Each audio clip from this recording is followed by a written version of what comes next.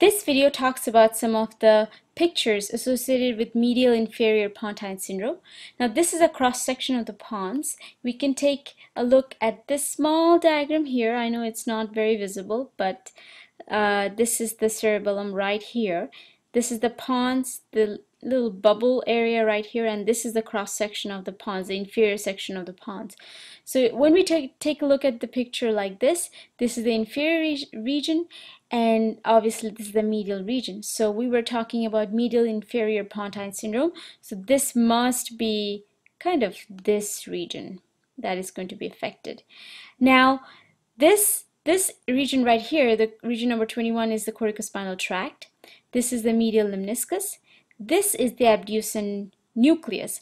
So in inferior Pontine syndrome, usually the abducens nucleus is not the one that's affected. It's actually the abducens nerve that has an effect ipsilaterally. So the abducens nucleus has its nerve coming down right here like so, and that's what's affected in a medial inferior Pontine syndrome.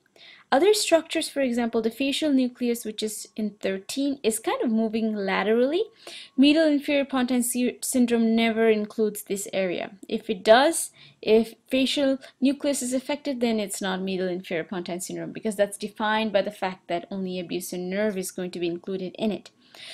Okay, and this sulcus right here, this tiny sulcus right here, is the basilar sulcus of the pons.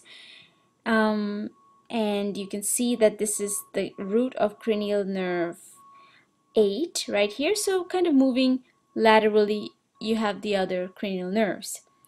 Looking at a more simpler version of the same picture is right here. This is the corticospinal tract, and you can see this is the abducens nucleus, and the tract kind of falls or runs like that. Facial nucleus is very close to the abducens nucleus, but it is lateral to the abducens nucleus. The next diagram I want to talk about is the blood supply of the brain. And you can see that this is PICA, posterior inferior cerebellar artery, which is responsible, well, if it's damaged, or if it is damaged, then we have lateral medullary syndrome. Anterior spinal artery is right in the middle, which is stemming from the two vertebral arteries, which is this one and this one, and anterior spinal artery is responsible for medial medullary syndrome. The two vertebral artery joined to make the basilar artery right in the middle. These are the Pontine arteries branching off the basilar artery. This is the superior cerebellar artery, posterior cerebral artery, and then we have posterior communicating and moving on to the circle of Willis right here. The next picture I want to talk about is this one. This is a view of the basilar artery where it's passing on top of the pons. This bubble area right here is the pons. This is the superior cerebellar artery, which is going to the superior cerebellum. This is ICA, or anterior inferior cerebellar artery, which is running like that.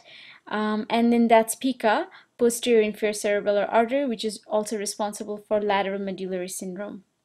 The last picture I want to talk about is this one. This is also a simplified version of the posterior inferior cerebellar syndrome.